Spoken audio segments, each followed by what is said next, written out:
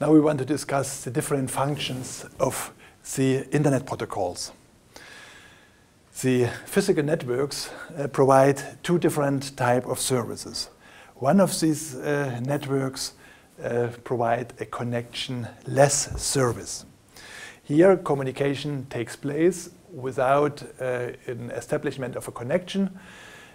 Communication is done in form of transmitting packets, which are sent through the network.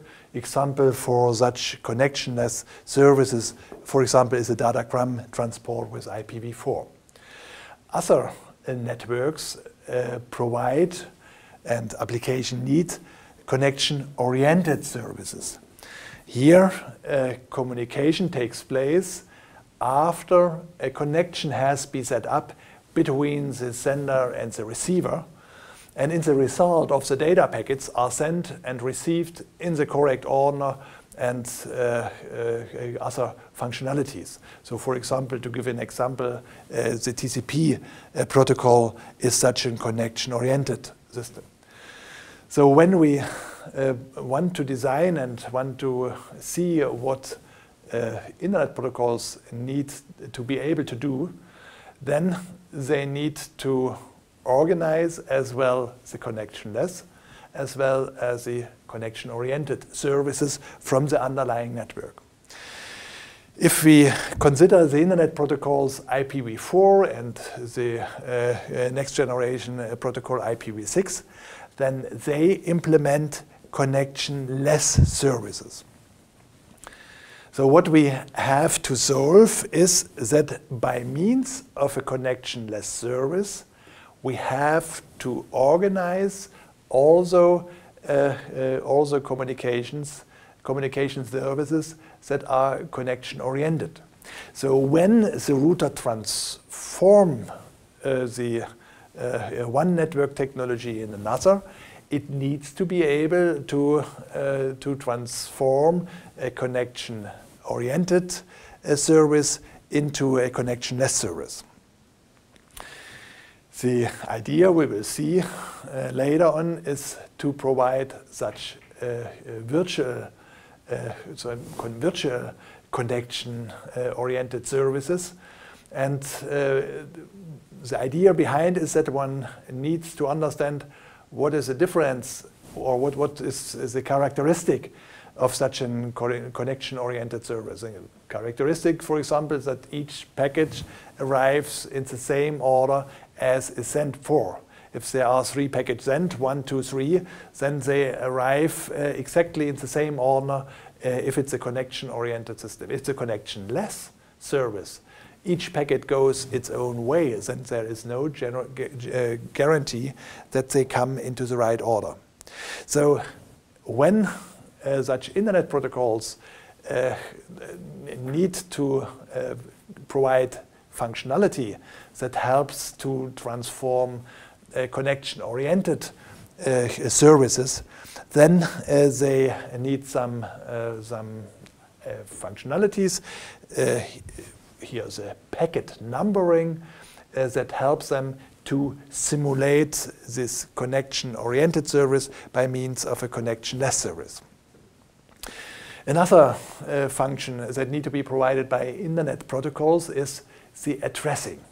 Each of the interconnected networks has its own addressing scheme, its own addressing format, its own addressing scheme. So the Internet protocols need to offer a uniform network-wide addressing scheme, and it needs to provide a possibility to translate such addressing scheme that is valid for all the interconnected networks to the addresses that are used inside of one network. Here, so-called directory services are needed that allow the assignment of the different address types of the uniform internet address to an address that is valid in a certain network. This mapping is done by a separate protocol. It's the ARP protocol, and this provides an interface of the internet layer to the network access layer to translate such addresses. Here's an example. This is an IP address, and the IP address is in a concrete network assigned to a concrete host, which is characterized in this network by its MAC address, which has this shape and style. So in this way, systems have different types of address. They have their own address that's valid inside the network, the hardware address, and then they have the internet address that's unique all over all the interconnected networks. Now, next functionality that's needed by an internet protocol is that it takes care about the correct forwarding of data packets over the different various networks with their different technical operating parameters. An important parameter, communication parameter of a network is the maximum packet size. So the different interconnected networks differ in this parameter in their maximum packet sizes. Now, let's assume that in the interconnected networks there is a packet of a certain length, and the internet protocol sees that this packet needs to be transported over another network which has a smaller maximum packet size. So there is a problem to be solved, how to transport this packet, which is too long for the next network, in the right way. So here the important parameter is the MTU, the maximum transfer unit, which gives the maximum data packet size which is allowed. And if intermediate system and the internet protocol realize that they have to forward a packet which is too long for the neighbored networks, then this packet needs to be broken down into pieces. It needs to be fragmented so that it can be transported over the neighbored network. Of course, in the moment a data packet is broken down into fragments, some additional information need to be added so that the receiver of the different fragments is able to realize, oh, these are only fragments, and is able to put the different fragments to each other to get the original data packet. Now, after fragmentation, the packet is small enough to be transferred also to the neighbor network. It can happen that this fragment of the next network reaches a router which realizes that the next network the package has to be forwarded for that has a smaller MTU. So then this fragmentation has to be repeated. And new information needs to be added so that the receiver at the end is able to correctly defragment the packet. You see, only these few examples show that the very complex tasks that need to be solved by an internet protocol, by an internet protocol family. And the development of the internet protocol family TCPIP, they began in the 1970s.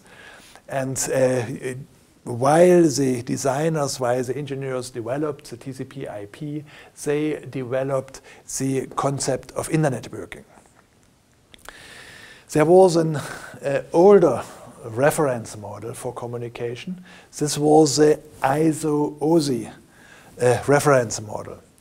It was older, it was developed theoretically, and so we see that in this ISO-OSI reference model, this internet working concept was not developed. So for this reason, in the ISO-OSI reference protocol stack, the internet protocol layer is missing. We discussed already in the first week about this protocol stack. So you know the TCP/IP protocol stack, and here is a mapping of the between the TCP/IP protocol stack and this older OSI protocol stack. And you see this Internet Protocol layer is missing in the TCP/IP stack. Instead, the OSI in the OSI protocol stack, there is a network layer. Here, in case of the transport layer, there is a one-to-one relation between TCP and OSI protocol stack. But here in the application layer, there are 3 layers from the OSI model, from the OSI protocol stack, the session stack, the presentation stack, the application stack, put into one. So there is a relation, but not so close. And the OSI protocol stack we need only to mention because some of the older communication standards are based on this. Now let's have a closer look to this already mentioned fragmentation. It's very interesting. It's very interesting to see how this is solved in the internet. So let's start here with a large data packet. A large data packet that reaches a router which sees, okay, this data packet is too large to be sent through network 1. So router 1 takes this large data packet and fragmented it into fragments of the right size to be transported through the network 1. Then the fragments, we already mentioned that router 1 has also to add some administrational information to each of these fragments. Each fragment needs the receiver address, the sender address. So there is, of course, a lot of overhead information needed to realize this principle. These different fragments are sent through the network 1 and reach router 2. Then router 2 puts these fragments together, hand it over to router 3, and then router 3 considers the situation of the network 2 and sees, okay, also here the packet is too large, but here it's a higher MTU than a network 1, so a smaller, so fragmentation need to be done in a smaller number of fragments, and then add additional information, and these packets are sent, and router 4 again puts back these fragments to a larger data packet. Besides of the transparent fragmentation, there is also a non-transparent fragmentation. Same situation, we have a large data packet. Router 1 realized that for network 1, the MTU is smaller. It does not allow to transmit this large data packet, so it organizes fragmentation. Fragments are sent through the network. Router 2 receives this. Now, router 2 does not defragment the fragments. Router 2 hands over the smaller data packets to router 3. And now router 3 checks, is this packet, the single packet, of the right size to be transported through the network 2. If not, the router 3 organizes that each of these data packets are fragmented so that it's, the size is fitting for transport to a network 2. And this goes on. And in the non-transparent fragmentation, only the receiver is defragmenting, the fragments to reach the original data packet. So here in this way we see that the router spare work because they do not defragment, because there is a probability that the fragment's size is, needs to be small also for other networks. And in this way we have another type, a second type of fragmentation. What are the problems arising from this concept? Here we have to guarantee that the receiver is able to correctly reassemble the individual data packets. In the first moment it seems to be easy, because the first idea is that all the data packets are same size and only need to put together. But please do not forget, each of the fragments it's handled as an own data packet. So the next transportation steps do not remember that it's only a fragmentation part and that there are other fragmentations. Each fragmentation is handled in a separate way. And so it's possible that each of the fragmentations can send to the goal on different paths. And in the moment they are sent on different paths, it may happen that they are transported via networks with different MTUs, so that the different fragments are fragmented a different way on the future path to the goal. So we have different fragmentation history, and this is a problem. Different fragmentation size can occur. Another problem one has to think in when one implements this fragmentation concept is that during the transport, transmission errors can occur. And transmission errors require retransmission of a fragment. And then it's quite clear that the retransmission of the fragment is implemented along another path. And this again leads to another fragmentation. So the question, the problem that needs to be solved if one implements such a fragmentation concept is how can the correct assembly be ensured? One idea is the following. There is the establishment of a so-called atomic fragmentation size. And this is a small size of fragments that's allowed. And then some additional information is placed in the header of data packet. So, of course, the packet number, then the number of the first fragment, which is contained in the IP data packet. Then a control bit is used to indicate whether this is the last fragment of a data packet, this is then equal 1, or whether there are more fragments follow. And then this looks like as follows. Here we have a data packet, and these are the different, this is a atomic fragment size. To make things easy, let's assume that's 1 byte. And this is the header. So here, this is the load. The load is data packet. And here we have the packet number, we have the fragment number, and the end bit, because this is one complete fragment. Now let's consider what happens with this packet when we start fragmentation. First fragmentation is into fragments here with the length, load length 5.